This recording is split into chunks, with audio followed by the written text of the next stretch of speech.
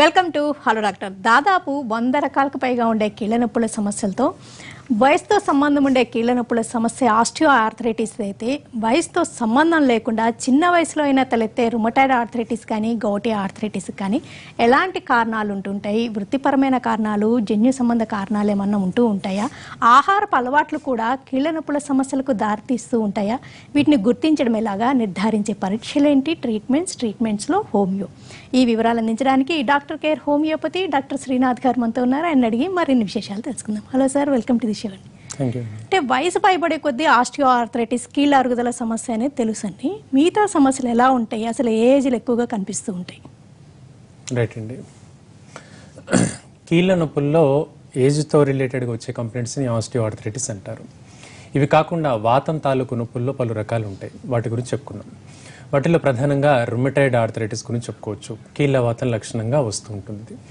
ఈ రుమటాయిడ్ ఆర్థరైటిస్లో ఉన్నట్టుండి నొప్పులు అనేవి వస్తూ ఉంటాయి. ఒక జాయింట్లో నొప్పులు వచ్చినట్లయితే అది 2 or 3 డేస్లో ఇంకో సైడ్ కూడా అదే సేమ్ జాయింట్లో నొప్పి వచ్చే అవకాశం ఉంటుంది. ఎగ్జాంపుల్, ఈ మణికట్టుకు వచ్చినట్లయితే నెక్స్ట్ కూడా రైట్ హ్యాండ్ రిస్ట్కి వచ్చేటువంటి అవకాశం ఈ రుమటాయిడ్ ఆర్థరైటిస్లో కనిపిస్తుంది. అలా ఈ నొప్పులు అనేవి ఒక 1.5 మంత్లో అన్ని జాయింట్స్కి కూడా స్ప్రెడ్ అయ్యేటువంటి అవకాశం కీళ్ళ వాత లక్షణంలో కనిపిస్తుంది. దీన్ని రుమటాయిడ్ ఆర్థరైటిస్ అంటారు. ఇది బాగా ముదిరినప్పుడు అక్కడ వాపు, దాంతోపాటు ఇన్ఫ్లమేటరీ సైన్స్ అంటాం. అంటే ఆ భాగంలో కంప్లీట్ వేడిగా అవ్వడము, దురద, మంట, అలాగే మూమెంట్ కూడా, కదలికలు కూడా చాలా పెయిన్ఫుల్గా మారేటువంటి ప్రమాదం అనేది ఈ ఆర్ఏ కండిషన్లో కనిపిస్తుంది. ఇది కూడా ఎక్కువగా మహిళల్లో కనిపిస్తుంది. ఒక 30 నుంచి 35 ఒక మిడిల్ ఏజ్ గ్రూప్ వాళ్ళల్లో, మహిళల్లో ఈ ప్రాబ్లం అనేది అధికంగా చూస్తుంటాం. కొన్ని రకాల హార్మోన్లకు సంబంధించినటువంటి మాత్రలు వాడేటువంటి వ్యక్తులకు, ఫ్యామిలీ టెండెన్సీలో కీళ్ళవాతం లక్షణాలు ఉండేవారికి కూడా ఈ లక్షణం అనేది కనిపించవచ్చు. దాంతోపాటు ఇతర కీళ్ళ వాతంతో సమస్యతో సఫర్ అవుతున్న వాళ్ళు కూడా ఇది కాంప్లికేట్ అయ్యి రెండు కలిపి కాంప్లెక్స్ డిసీజ్గా మారేటువంటి అవకాశం కూడా ఉంటుంది. సో ఆ లక్షణం ఎంతకాలంగా ఉంది, ఏ రకంగా ఉందనే దాన్ని బేస్ చేసుకొని హోమియోపతిలో దీనికి చక్కటి పరిష్కారం ఉంటుంది. చాలా మంది స్త్రీలలో నెలసరి ముందు రోజుల్లో లేకపోతే మిడిల్ ఏజ్లో all of a sudden joint pains కానీ, లేకపోతే స్మాల్ జాయింట్స్ పెయిన్ఫుల్గా ఉండడం, మార్నింగ్ లెగవగానే స్టిఫ్నెస్ ఉండడం, కొన్ని రోజులు ఉండడం అని అంటే ఆన్ అండ్ ఆఫ్గా ఉండడం గమనిస్తూ ఉంటారండి. అంటే ఇదేమన్నా హార్మోనల్ ఇన్ఫ్లుయెన్స్తో కూడా కనిపించే లక్షణాలు అంటారా? రైట్ అండి. సహజంగా వచ్చేటువంటి కీళ్ళ నొప్పుల్లో విటమిన్ డి కానీ, కాల్షియం తాలూకు పోషకాహార లోపం వల్ల వచ్చేటువంటి నొప్పులు వస్తూ ఉంటాయి. ఇవి విటమిన్ డి మాత్రలు కానీ లేదా కాల్షియం మాత్రలు కానీ వాడినట్లయితే తగ్గుతూ ఉంటాయి. ఇది కేవలం 10-15 రోజుల వ్యవధిలోనే తగ్గుముఖం పట్టే అవకాశం ఉంటుంది. అయితే ఈ సపోర్టివ్ మాత్రలు వాడినప్పటికీ కూడా తగ్గట్లేదు, నొప్పులు అధికమవుతున్నాయి అన్నప్పుడు మాత్రమే దీనికి కీళ్ళవాతం సంబంధించిన లక్షణంగా చూసుకోవచ్చు. ఇందులో కూడా మనం ఇప్పుడు మాట్లాడుకున్న రుమటాయిడ్ ఆర్థరైటిస్ కాకుండా చాలా దగ్గర ఈ వాతాలు ఇంకా వేరే ఉంటాయి. ఉదాహరణకు సీరోనెగటివ్ ఆర్థరైటిస్ అంటారు. అంటే కీళ్ళ నొప్పులు ఉంటాయి, వ్యక్తికి బాగా పెయిన్ఫుల్గా ఉంటాయి, వాపులు ఉంటాయి, కదలికలు కూడా చాలా పెయిన్ఫుల్గా ఉంటాయి. అయినప్పటికీ రక్త పరీక్ష చేయించినట్లయితే ఏ రకమైన కీళ్ళవాతము లేదని రిపోర్ట్లు వస్తుంటాయి. సో దీన్ని సీరోనెగటివ్ ఆర్థరైటిస్ అంటారు. ఇది కాకుండా కొందరికి చర్మ సమస్యలతో బాధపడుతూ ఉంటారు. ఆ చర్మ సమస్యకు సంబంధించినటువంటి మందులు వాడినప్పుడు అది తగ్గడము, ఆ చర్మ సమస్య తగ్గిన తర్వాత ఈ నొప్పులు అధికమయ్యేటువంటి లక్షణాలు కూడా కనిపిస్తుంటాయి. దాన్ని మనం సోరియాటిక్ ఆర్థరైటిస్ అనే లక్షణంగా కూడా చూడొచ్చు. ఈ రకంగా దీన్ని డిఫరెన్షియల్ డయాగ్నోసిస్లో చూసుకోవాలి. ఏ రకమైన నొప్పులు ఉన్నాయి, దానికి ఎంత కాలంగా ఉన్నాయి, దాన్ని బేస్ చేసుకుంటే మెడిసిన్ సెలెక్షన్ అనేది చాలా ఈజీగా ఉంటుంది. రాజేష్ గారు కాల్ చేద్దాం. రాజేష్ గారు, హలో మేడం చెప్పండి. రాజేష్ గారు నమస్తే, చెప్పండి, మీకు వస్తున్న అడగండి డాక్టర్ గారిని. రాజేష్ గారు చెప్పండి. రాజేష్ గారు, హలో. ఓకే, మీరు చెప్తున్నట్టుగా రుమటాయిడ్ ఆర్థరైటిస్ స్త్రీలలో, మధ్య వయస్సు స్త్రీలలో ఎక్కువగా కనిపిస్తే గౌటీ ఆర్థరైటిస్ పురుషుల్లో ఎక్కువగా గమనిస్తుంటామని, ఎందుకని? రైట్ అండి. గౌట్ అనేటువంటి కీళ్ళవాతం గురించి చెప్పుకుందాం. ఈ గౌటీ ఆర్థరైటిస్ లక్షణంలో ఉన్నట్టుండి లైక్ ఒక 5-6 గంటల వ్యవధిలోనే ఉన్నట్టుండి మిడ్ నైట్ విపరీతంగా నొప్పులు అధికం అవ్వడము, లేదా తెల్లవారుజామున జాయింట్లో పెయిన్ఫుల్గా ఉండడం అనేటువంటి కండిషన్ గౌట్లో కనిపిస్తుంది. అంటే నిన్నటి వరకు ఏ రకంగా కీళ్ళ నొప్పులు లేదు, ఉన్నట్టుండి అర్ధరాత్రి లేదా తెల్లవారుజామున నొప్పులు వస్తున్నాయి అంటారు. ఈ నొప్పులు కూడా ప్రధానంగా పాదం బొటనవేలు భాగంలో మొదలవుతూ వస్తుంది. బొటనవేలులో బాగా స్వెల్లింగ్ అవ్వడం, అడుగు తీసి నేల మీద పెట్టేందుకు చాలా పెయిన్ఫుల్గా మారే ప్రమాదం గౌట్లో కనిపిస్తుంది. ఇది ఎక్కువగా మగవారిలో కనిపిస్తుంది. కారణాలు అనేకంగా చెప్పుకోవచ్చు. కొన్ని కారణాలు మాట్లాడుకుందాం. ఆల్కహాల్ ఇంటేక్ ఎక్కువగా తీసుకునేటువంటి వ్యక్తులకు, నిద్ర సరిగ్గా లేకపోవడము, ఒబేసిటీ స్థూలకాయం సమస్యతో బాధపడేటువంటి వ్యక్తులకు, అలాగే ఆ హార్మోన్కి సంబంధించినటువంటి ఇంబ్యాలెన్స్ ఉండేటువంటి వ్యక్తులకు, ఈ ఒబేసిటీ వల్ల వచ్చేటువంటి కాంప్లికేషన్స్ అంటే హార్ట్ పైన కానీ, రక్తనాళాల్లో కొలెస్ట్రాల్ విషయం కానివ్వండి, ఇది అధికంగా అయ్యేటువంటి వ్యక్తులకు కూడా ఈ గౌటీ ఆర్థరైటిస్ అనేది అటాక్ అయ్యే ప్రమాదం ఉంటుంది. రాజేష్ గారు వెయిట్ చేస్తున్నారండి. రాజేష్ గారు మేడం చెప్పండి. నమస్తే, మీ క్వశ్చన్ అడగండి. Sir good afternoon sir. Good afternoon అండి. రాజేష్ గారు చెప్పండి. సార్ అమలాపురం అండి. రైట్ అండి, చెప్పండి. మాట్లాడండి. సార్ అది నేను రన్నింగ్ చేస్తాను సార్. ఓకే. అయితే బ్యాక్ సైడ్ పెయిన్స్ ఎక్కువ వస్తున్నాయి, బ్యాక్ కింద అరికాల పైన. యాంకిల్ పైన అంటారు అంతేనా? యాంకిల్ యాంకిల్ అండి, యాంకిల్ యాంకిల్ మడం భాగం పై భాగంలో నొప్పులు ఎక్కువగా వస్తున్నాయి అంతేనా? బాగా ఎక్కువ అండి, బాగా ఎక్కువ. అసలు నల్లపోతున్నాను అయినా కానీ రన్నింగ్ అలాగే చేస్తున్నాను అండి. రైట్, అంటే పిక్కల్లో నొప్పులు అంటారు అంతేనా? పిక్కలు కదా సార్, పిక్కల కింద కింది భాగంలో, సరిగ్గా మడమ వెనక భాగం అంటారు అంతేనా? ఎస్ సార్, అవునండి. రైట్ అండి. ఎంతకాలంగా ఉంది ప్రాబ్లం? అప్పుడే ఒక 3-4 years నుండి ఉంటుంది సార్. రైట్, ఇంకేమైనా డౌట్స్ ఉన్నాయి ఇది కాకుండా? అంటే ఇదే సార్, నేను అంటే ఎక్కువ స్కానింగ్ తీసాను, ఎక్స్రే తీసాను, డాక్టర్ గారు పెయిన్ కిల్లర్స్ ఇచ్చారు తప్ప తగ్గడం లేదండి అది. రైట్ అండి, దాని గురించి చెప్తాను. చెప్పండి సార్. సో మడమ భాగంలో ఉండేటువంటి టెండాన్ని ఎకిలిస్ టెండాన్ అంటారు. అంటే చిన్నటి దారం, ఒక దారం గట్టిగా ఒత్తుగా ఉండేటువంటి దారం ఆ జాయింట్ని కప్పి ఉంచుతుంది. కంటిన్యూస్గా స్ట్రెయిన్ అయ్యేటువంటి వ్యక్తులకు, రన్నింగ్ చేయడం కానీ, లేదా హార్డ్ సర్ఫేస్ పైన పాదాలు ఎక్కువగా పెట్టేటువంటి వ్యక్తులకు కూడా ఈ ఎకిలిస్ టెండాన్ అనేది వాపుకు గురయ్యేటువంటి ప్రమాదం ఉంటుంది. సో ఈ ఇన్ఫ్లమేటరీ సైన్స్కి చెప్పుకోవచ్చు. అంటే రెడ్నెస్తో పాటుగా వాపు ఉండడము, నొప్పి అధికంగా ఉండడం, కొన్ని బాగా తీవ్రంగా అయితే అక్కడ ఫంక్షన్ కూడా లాస్ అయ్యేటువంటి ప్రమాదం ఉంటుంది. సో ఈ లక్షణాలు మీకు ఎక్కువ కాలంగానే ఉన్నట్టున్నాయి. 3-4 days అంటున్నారు, కానీ డాక్టర్ని కలిశారు, మాత్రలు కూడా వాడుతున్నా అంటున్నారు. సో యాంటీ ఇన్ఫ్లమేటరీ డ్రగ్స్ వాడినా కూడా మీకు తగ్గట్లేదు అంటే దీనికి ఒకసారి మీరు చేయించినటువంటి ఎక్స్రే తీసుకుని హోమియోపతిలో సంప్రదించండి. సో ఆల్టర్నేటివ్ రెమెడీలో దీనికి తగ్గేటువంటి మార్గం ఉంటుందండి. శివశంకర్ గారు కాల్. శివశంకర్ గారు హలో. హలో శివశంకర్ గారు నమస్తే, చెప్పండి. నమస్తే మేడం. గుడ్ ఆఫ్టర్నూన్ అండి, చెప్పండి. నమస్తే మేడం. నమస్తే అండి, మీ క్వశ్చన్ అడగండి. మా గౌట్ అండి. రైట్ అండి, చెప్పండి. అది 3 years నుంచి బాగా ఎక్కువైనా ఉందండి. అది ఇంగ్లీష్ మందు వాడినా తగ్గుతుంది, మళ్ళీ ఎక్కువైనా ఉందండి. రైట్, బరువు ఎంత ఉంటారండి? 75 kgs అండి. రైట్, ఇది కాకుండా ఇంకేమైనా అడగదలుచుకున్నారా? గౌట్ విషయం కాకుండా ఏమండి? ఇది కాకుండా ఇంకేమైనా డౌట్ ఉందా? ఇంకేమైనా అడగదలుచుకున్నారా? గౌట్ ఒకటే, ఇంకేం లేదు. అదే కాళ్ళకు వస్తుంది, కింది కాళ్ళకు వస్తుంది, అది నొప్పి ఎక్కువ వస్తుంది వచ్చినప్పుడల్లా. రైట్ అండి, దాని గురించి చెప్తాను. గౌట్ అనే కీళ్ళవాతం అసలు రావడానికి గల కారణాల్లో యూరిక్ యాసిడ్ అనేది ప్రధానంగా బ్లడ్లో అక్యుములేట్ అయి ఉన్నప్పుడు ఈ నొప్పులు అనేవి వస్తాయి. అధికంగా యూరిక్ యాసిడ్ ఉండేటువంటివి లివర్ కావచ్చు, బీన్స్ కావచ్చు, లేదా సిట్రిక్ కంటెంట్ ఎక్కువగా ఉండేటువంటి విటమిన్ సి తాలూకు ఆహార పదార్థాల్లో కూడా యూరిక్ యాసిడ్ అనేది అధికంగా ఉంటుంది. సో ఈ క్రిస్టల్స్ అంటే సన్నటి గ్రాన్యూల్స్ లాగా ఉండేటువంటి క్రిస్టల్స్ అంతా ఒక దగ్గర జామ్ అయిపోయినట్టుగా ఉంటుంది, అక్యుములేట్ అయిపోయి కంప్లీట్గా స్వెల్లింగ్గా మారేటువంటి ప్రమాదం ఉంటుంది. అది బాగా ఉబ్బినప్పుడు కంప్లీట్గా హార్డ్గా ఒక ఎముక గ్రోత్ అయినట్టుగా కూడా స్వెల్లింగ్ వచ్చే అవకాశం ఉంటుంది. దీన్ని టోఫే అంటారు. సో ఈ యూరిక్ యాసిడ్ క్రిస్టల్స్ అనేవి ప్రధానంగా బొటనవేలు పాదం, అలాగే మోకాళ్ళు, తుంటి ఎముక, మోచేతులు, అలాగే ఫింగర్స్కి వచ్చేటువంటి అవకాశం ఉంటుంది. ఇకపోతే మీ విషయంలో గౌట్ 3 సంవత్సరాలుగా ఉంది, అలాగే వెయిట్ 75 kg అంటున్నారు. సో బరువు తగ్గాల్సిన అవసరం ఎంతైనా ఉందండి. కొంచెం డైట్ మేనేజ్మెంట్ చేసుకోండి, దాంతోపాటు హోమియోపతి రెమెడీస్ వాడుకోండి కంటిన్యూస్గా. సో మీరు వాడుతున్న మాత్రలు చిన్నగా తగ్గిస్తూ హోమియోపతి మందులు మీకు హెల్ప్ఫుల్గా ఉంటాయి. కంటిన్యూస్గా హోమియో మెడిసిన్స్ వాడండి. కోటి గారు కాల్. కోటి గారు హలో. హలో కోటి గారు నమస్తే, చెప్పండి. మేడం మాది కోదాడు మేడం. చెప్పండి. మా అమ్మగారికి కాళ్ళకి నడుముల కాంచి కింద పెయిన్స్ మేడం బాగా. ఓకే. అయితే సార్ ఇక్కడ అపోలోలో చూపించాను సార్. ఓకే. కీళ్ళ వాతం అని చెప్పారు టోటల్ గా. ఓకే. అయితే పెట్ స్కాన్ కూడా తీసినాం సార్. మెడిసిన్ వాడుతున్నాం కానీ రిజల్ట్ ఏం లేదు సార్. ఓకే. ఒక 20 days అయింది సార్. రైట్ అమ్మా, పెట్ స్కాన్ ఎందుకోసం చేయించారు? అది పెట్ స్కాన్ కీళ్ళ వాతం సంబంధించి చేయించారు సార్. మెడిసిన్ రాసి క్యూరే కాలేదు సార్. ఇప్పుడు మదర్కి ప్రాబ్లమ్స్ ఏమున్నాయి ఒక 2 మాటలు చెప్పు. నొప్పులు అంటే ఏ జాయింట్లో నొప్పులు ఉంటున్నాయి చెప్పు ఒకసారి. ఈ నడుముల కాంచి కింద సార్. నడుము నుంచి కింది భాగం అంటే పాదాల వరకు ఈ కంటిన్యూస్. మోకాళ్ళు మెల్ట్ చేయనివ్వ సార్. మోకాల్లో నొప్పులు ఉంటున్నాయి. ఇంకా అవును సార్, అంతే సార్. రైట్ అమ్మా. ఇప్పుడు మందులు వాడుతున్నారా? వాడుతూనే ఉన్నాను సార్.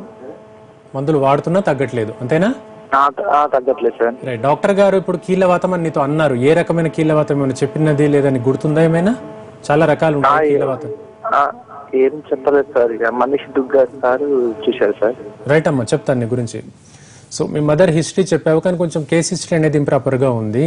ముందుగా మాట్లాడుకుందాం. కీళ్ళ నొప్పి అంటున్నారు, నడుము నుంచి కింది భాగం వరకు నొప్పులు అంటున్నారు. ఈ నొప్పుల గురించి మాట్లాడుకుందాం. ఇవి జనరల్గా స్పాండలైటిస్ లక్షణాల్లోనే నడుము నుండి కింది భాగం వరకు నొప్పులు అధికంగా వస్తుంటాయి. అండ్ గౌట్ కానీ రుమటాయిడ్ ఆర్థరైటిస్ లాంటి లక్షణాల్లో పై భాగంలో కూడా చేతులకు కూడా వచ్చేటువంటి అవకాశం ఉంటుంది. సో ఈ లక్షణం నువ్వు చెప్పలేదు. సో కీళ్ళవాతం కాకపోవచ్చు, సహజ అరుగుదల కానీ అవ్వచ్చు, లేదా ఈ స్పాండలైటిస్ వల్ల కూడా ఈ నొప్పులు అధికం అవ్వచ్చు. ఏదేమైనప్పటికీ పెట్ స్కాన్ అంటున్నారు. పెట్ స్కాన్ ఇప్పుడు నొప్పుల విషయంలో అంతగా ఉపయోగపడదు. అల్ట్రాసౌండ్ స్కానింగ్ చేస్తే సరిపోతుంది. పెట్ స్కాన్లో ఇంటర్నల్ ఆర్గన్స్ విజువలైజేషన్కి మాత్రమే హెల్ప్ఫుల్గా ఉంటుందమ్మా. ఎనీహౌ నువ్వు రిపోర్ట్స్ తీసుకొని ఒకసారి హైదరాబాద్ బ్రాంచ్లో సంప్రదించు. దానికి సంబంధించినటువంటి హోమియో ట్రీట్మెంట్ ఉంటుంది. Short break తీసుకుందండి. బ్రేక్ తర్వాత ఈ బాడీ పెయిన్స్ కానీ జాయింట్ పెయిన్స్ ఉన్నప్పుడు రకరకాల అపోహలు ఉంటూ ఉంటాయి. అంటే ఈ రకమైన ఆహార పదార్థాలు తిన్నప్పుడు ఇవి పెరుగుతున్నాయి అనుకోవడమే కాకుండా వాటర్ చేంజ్ వల్ల కూడా పెరుగుతాయి అనుకుంటూ ఉంటారు. దీనిలో hello doctor care homeopathy doctor Srinath గారితో గౌటీ ఆర్థరైటిస్, రుమటాయిడ్ ఆర్థరైటిస్, కీళ్ళవాతం లక్షణాలు ఎలా ఉంటాయి, పరిష్కార మార్గాలు ఏంటి, తీసుకోవాల్సిన జాగ్రత్తలు ఏంటి, వివరాలు తెలుసుకుంటున్నాం. చాలా మంది రకరకాల ఆహార పదార్థాలతో అన్వయించుకుంటూ ఉంటారండి పెయిన్స్ ని. కొంతమంది అసలు వాటర్ చేంజ్ వల్ల కూడా పెయిన్స్ ఎక్కువ అవుతాయి అనుకుంటూ ఉంటారు. ఎంతవరకు నిజమంటారు? రైట్ అండి. వాటర్ చేంజ్ వల్ల కూడా అతి తక్కువ మందిలో కూడా ఈ నొప్పులు వచ్చే అవకాశం ఉంటుంది. అది కేవలం ఒక వారం 10-15 రోజుల వ్యవధిలోనే తగ్గిపోయే అవకాశం ఉంటుంది. సహజంగా దానికి ఎటువంటి మందులు అవసరం లేకుండానే సెల్ఫ్ లిమిటింగ్గా ఆ కండిషన్ తగ్గే అవకాశం ఉంటుంది. అయితే ఆ వాటర్ బోర్న్ ఇన్ఫెక్షన్లో ఉండేటువంటి వైరస్ కానీ బ్యాక్టీరియా కానీ ఏదైనా ఉన్నట్లయితే మాత్రం అది ప్రొలాంగ్ అవుతుంది. అండ్ అది లైక్ చికెన్ గునియా లాంటి నొప్పులుగా మనం చెప్పుకోవచ్చు. అంటే జ్వరంతో పాటుగా కీళ్ళ నొప్పులు వస్తాయి. వాటర్ బోర్న్ ఇన్ఫెక్షన్స్ కానీ, ఫుడ్ వల్ల కంటామినేషన్ ఏదైనా జరిగి ఉంటే కానీ, ఇవి రెండింటి వల్ల నొప్పులతో పాటుగా జ్వరం కానీ, వామిటింగ్స్ కావచ్చు, ఒళ్ళు నొప్పులు ఇలాంటి లక్షణాలు ఏర్పడుతుంటాయి. కొన్ని రోజులే ఉంటాయి, కొంతవరకు మాత్రం ఒక 10-15 రోజుల వ్యవధిలో చాలా వరకు ఇంప్రూవ్మెంట్ అవుతుందండి. ఓకే, ఒక కాల్ ఇద్దామండి. శ్రీనివాస్ గారు. హలో శ్రీనివాస్ గారు, నమస్తే, చెప్పండి. నమస్తే అండి. నేను డాక్టర్ గారితో మాట్లాడొచ్చండి? తప్పకుండా అండి. శ్రీనివాస్ గారు చెప్పండి. సార్ నాది ఏజ్ 45 అండి. ఓకే. ఒక 15 డేస్ నుంచి 2 బొటన వేళ్ళ కింద బాగా పెయిన్ వస్తుందండి. 2 పాదాల బొటన వేళ్ళ? లేదండి, చేతి బొటన వేళ్ళు. చేతి బొటన వేళ్ళ కింది భాగంలో నొప్పులు వస్తున్నాయి. బొటన వేళ్ళు జాయింట్ దగ్గర. ఓకే, రైట్ అండి. ఓకే, ఏమైనా డాక్టర్ని కలిసారా? ఎవరిని ఇంకా కలవలేదండి. వాపు ఏమైనా ఉందా? టీవీ ఆన్ చేయగానే మీరు చూసి ఒకసారి మాట్లాడదామని. తప్పకుండా సార్. ఏమైనా స్వెల్లింగ్ ఉందా? వాపు ఏమైనా వస్తుందా ఆ భాగంలో? ఏం లేదు, వాపు అయితే ఏం లేదండి. అలాగే వేడిగా ఉన్నట్టుగా కానీ, జ్వరం వచ్చినట్టుగా కానీ ఏమైనా ఉందా? ఏం సింటమ్స్ అయితే ఏమీ లేదండి. రైట్. కేవలం నొప్పి మాత్రమే ఉందా? అవునండి, నొప్పి మాత్రమే ఉంది. ఏం పని చేస్తారు మీరు? నేను బిజినెస్ చేస్తానండి. రైట్. ఏమైనా డ్రైవింగ్ ఎక్కువైందా? 2 వీలర్ ఉందండి, బుల్లెట్. రైట్. అందులో డ్రైవింగ్ ఎక్కువైందా? ఏమైనా జర్నీస్? లేదండి, లేదు. డైలీ 15-20 కిలోమీటర్ డ్రైవ్ ఉంటుంది, అంతకన్నా ఎక్కువ ఉండదు. రైట్ అండి. ఇంకేమైనా అడగదలుచుకున్నారా? ఇంతేనా? అదే సార్, పెయిన్ అదే ప్రస్తుతానికైతే. రైట్ అండి, దాని గురించి చెప్తాను. సో మీరు చెప్పిన లక్షణాల్లో చెయ్యి బొటన వేలి కింది భాగంలో నొప్పి అంటున్నారు. అది కూడా కేవలం 10-15 రోజులు అంటున్నారు. సో దీనికి ఎలాంటి మెడిసిన్స్ అయితే అక్కర్లేదు.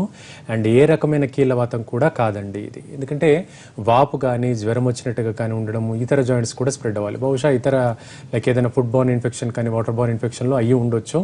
సో దాన్ని ప్రత్యేకించి మందులేమీ అక్కర్లేదు. కొంచెం రెస్ట్ తీసుకోండి. టెంపరీగా కొద్దిగా ఐస్ కాపడం లాంటివి చేయండి. అప్పటికీ పెయిన్ తగ్గకపోతే హోమియో మెడిసిన్స్ వాడండి. ఇలాగ సడన్గా జాయింట్ పెయిన్స్ స్టార్ట్ అయ్యి కొన్ని రోజులుగా ఉన్నవాళ్ళు, మరి ముఖ్యంగా స్మాల్ జాయింట్స్ వాళ్ళు ఎలాంటి అబ్జర్వేషన్స్ చేసుకోవాలి, ఎప్పుడు ఏ టెస్టులు చేయించుకోవాల్సి ఉంటుంది? రైట్ అండి. కీళ్ళ నొప్పులు నెలన్నర వ్యవధి కంటే ఎక్కువగా ఉన్నప్పుడు మాత్రమే దానికి సంబంధించినటువంటి పరీక్షలు చేయించుకోవాల్సిన అవసరం ఉంది. కేవలం వారం 10 రోజులుగా మాత్రమే వస్తున్నప్పుడు ముందుగా ఫ్యాక్టర్స్ అనేవి ఎక్సైటింగ్ కానీ లేదా మెయింటైనింగ్ ఫ్యాక్టర్స్ మనం గమనించాల్సిన అవసరం ఉంది.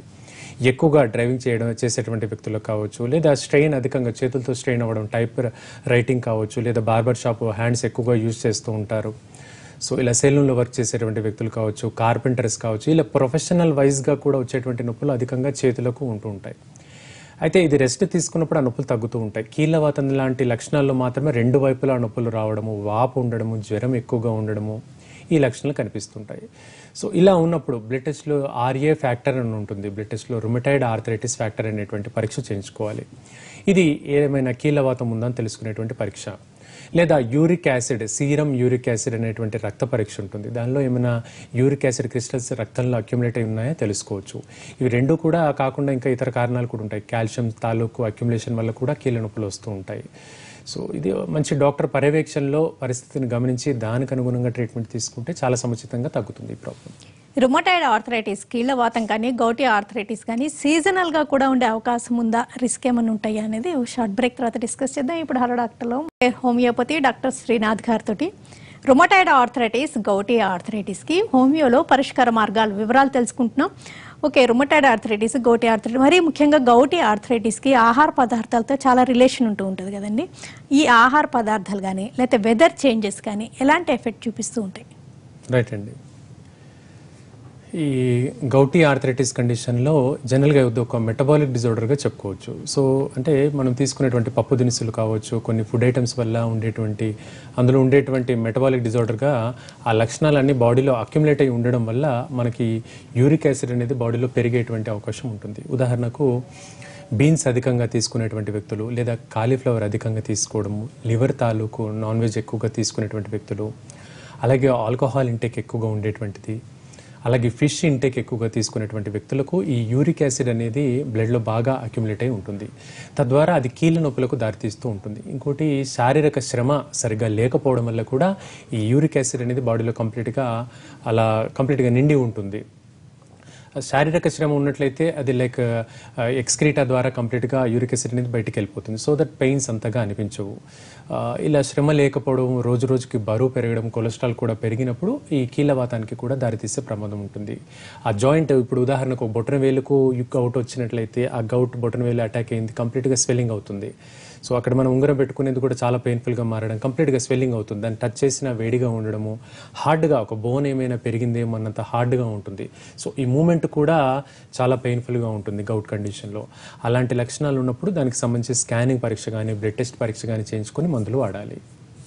ఫుడ్ ఐటమ్స్తో పాటు అంటే వెదర్ చేంజెస్ అండి. వెదర్ కొంతమంది సమ్మర్లో కంఫర్టబుల్గా ఉంటారు, కొంతమంది వింటర్లో కంఫర్టబుల్, కొంతమంది రైనీ సీజన్ రెయిన్ పడే టైంలో పెయిన్స్ ఎక్కువ అవుతున్నాయి అనుకోవడం కూడా వింటుంటాం. అంటే ఇంత రిలేటెడ్గా ఉంటుంది అంటారా? చలి వాతావరణంలో ఈ కీళ్ళ నొప్పులు అనేవి అధికం అవుతూ ఉంటాయి. అది గౌటే కావచ్చు, రుమటాయిడ్ ఆర్థరైటిస్ కావచ్చు, ఏ రకమైన కీళ్ళ నొప్పులైనా. అంతెందుకు కాల్షియం బాగా ఎముకలు అక్యుములేట్ అయి ఉన్నా కూడా ఈ నొప్పులు అనేవి అధికమవుతూ ఉంటాయి. కొందరిలో లైక్ ఒక 50-60 ఏజ్ గ్రూప్ దాటిన వల్ల మోకాల నొప్పులు కూడా చలికాలంలో అధికమవుతూ ఉంటాయి. ఏమంటే ఆ చలి వల్ల రక్త ప్రసరణ అనేది కాస్త స్లగ్గిష్గా అవుతూ ఉంటుంది. సో ఆ జాయింట్స్కి రక్త ప్రసరణ పూర్తి స్థాయిలో మెరుగ్గా జరగకపోవడం వల్ల ఆ జాయింట్లో నొప్పి అనేది చాలా అధికంగా అవుతూ ఉంటుంది. కొందరిలో స్వెల్లింగ్ కూడా మొదలవుతూ ఉంటుంది, అంటే వాపు కూడా జాయింట్లో ఎఫెక్ట్ అయ్యే ప్రమాదం ఉంటుంది.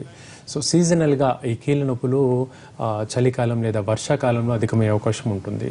సో ఇది ఎలా చేయొచ్చు అంటే, ఇప్పుడు మార్కెట్లో దొరికే మాత్రలు చాలామంది వాడుతూ ఉంటారు. అంటే పెయిన్ కిల్లర్ కానీ ఇలాంటివి ఎక్కువ కాలంగా వాడుతుంటారు. ఇదివరకు ఒక కాలర్ చూసుకున్నాం మనం, 3 సంవత్సరాలకు పైగా గౌట్కి సంబంధించి మాత్రలు వాడుతున్నాను. సో ఇలా ఎక్కువ కాలంగా పెయిన్ కిల్లర్ వాడడం వల్ల కిడ్నీలు కానీ ఇతర ఆర్గన్స్ కూడా డ్యామేజ్ అయ్యే ప్రమాదం ఉంటుంది. అలా కాకుండా హోమియోపతి మందులు దీనికి హెల్ప్ఫుల్గా ఉంటాయి. సో సపోర్టివ్గా ఇది వాడడం వల్ల వాటి యొక్క సైడ్ ఎఫెక్ట్స్ని తగ్గిస్తూ ఆ పెయిన్ కిల్లర్ మాత్రలను కూడా తగ్గించే అవకాశం ఉంటుంది. సో హోమియోపతి ఈ పెయిన్ సంబంధించినటువంటి అంశాలు పాలియేటివ్గా చాలా బెస్ట్ మెడిసిన్గా చెప్పుకోవచ్చు. అంటే పెయిన్స్ ఉన్నా లేకపోయినా, సిమ్టమ్స్ ఉన్నా లేకపోయినా కానీ దీర్ఘకాలం పాటు ఒక టైం పీరియడ్ వాడితే మంచిదంటారా? ఖచ్చితంగా అండి. ఈ లక్షణాలు ఒక నెలన్నర కంటే ఉన్నట్లయితే ఒక 3 నుంచి 4 నెలల పాటు హోమియోపతి మందులు వాడినట్లయితే భవిష్యత్తులో కూడా కీళ్ళ నొప్పులు రాకుండా కాపాడుకోవచ్చు. అయితే కీళ్ళ నొప్పులు ఉండేటువంటి వ్యక్తులు ముందుగా చూసుకోవాల్సింది విటమిన్ డి కానీ, కాల్షియం కానీ, B12 కానీ, ఈ 3 ఏమైనా లోపాలు ఉన్నాయేమో సరి చేసుకోవాలి. ఆ తర్వాతే డాక్టర్కి సంబంధించినటువంటి పరీక్షలు కావచ్చు, డాక్టర్కి సంబంధించినటువంటి మాత్రలు కావచ్చు. ముఖ్యంగా విటమిన్ డికి సంబంధించి సన్లైట్ కానీ డికి సంబంధించిన విటమిన్ మాత్రలు ఉంటాయి, విటమిన్ డి మాత్రలని. సో అవి కానీ అలా సపోర్టివ్గా వాడుతూ ఏడాదికి 1-2 సార్లు ఈ సపోర్టివ్గా మాత్రలు వాడుతూ దానికి సంబంధించినటువంటి హోమియోపతి మందులు వాడితే ఈ ప్రాబ్లం చాలా వరకు కంట్రోల్లో ఉంటుంది. ఓకేనండి డాక్టర్ శ్రీనాథ్ గారు, కీళ్ళ నొప్పుల సమస్యల్లో రకాలు ఏంటి, లక్షణాలు ఎలా ఉంటాయి, కీళ్ళ వాతం రుమటాయిడ్ అయితే ఆర్థరైటిస్ అయితే ఆ లక్షణాలు ఎలా ఉంటాయి, గౌటి ఆర్థరైటిస్కి తీసుకునే ఆహారానికి ఎంతవరకు రిలేషన్ ఉంటుంది, ఎలా మేనేజ్ చేయాలి అండ్ హోమియో ట్రీట్మెంట్ గురించి వివరాలు అందించినందుకు థ్యాంక్స్ ఇలా. థ్యాంక్ యూ అండి. ఇది ఇవాళ హలో డాక్టర్, నమస్తే.